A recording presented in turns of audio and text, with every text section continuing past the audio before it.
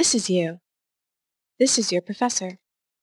Your professor gives you a research assignment for your class. Choose a topic and use the library to find books and articles.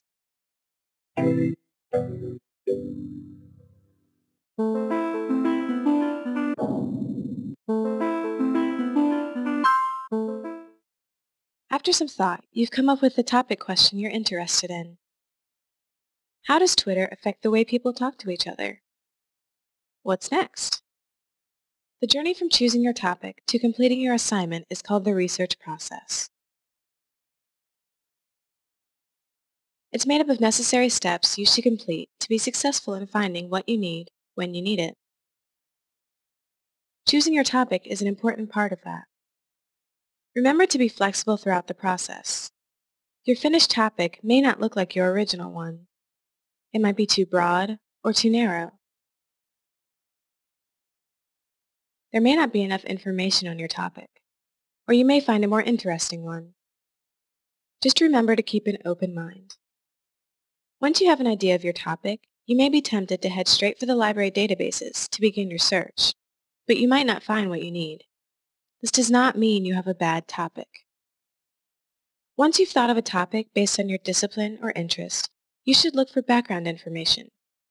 This will help to define your topic and maybe steer you in the direction you want to research. As you search for this background information, look for key words that you may be able to use as search terms within the databases. These may be words that you keep seeing as you read through the information on your topic. They can be synonyms or related terms. A great way to get starting keywords is to work with your topic question. Because you shouldn't enter the way people talk to each other into our search box, you come up with the word communication to mean the same thing. You now have the keywords Twitter and communication.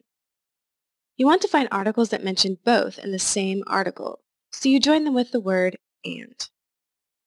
What if you do this search but you're not finding what you're looking for? You can edit those keywords based on the results you get.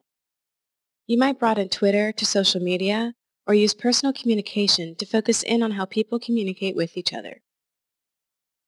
Another way is to start with your hypothesis of the topic. How does Twitter affect the way people talk to each other? You think that people are meaner on Twitter than in real life. What words could you search? Twitter and anger or aggression? Anger and aggression are synonyms, so you want to get articles that include either term. You can do this with the word or. Based on those results, you can broaden Twitter to social media again. One result is on cyberbullying. That's it. You decide you like this subject, you already found some articles, so you want that to be your final topic. As you can see, your topic changed throughout the process of choosing your topic, finding background information, creating keywords, and searching for articles. Working through your topic is an important part of the research process.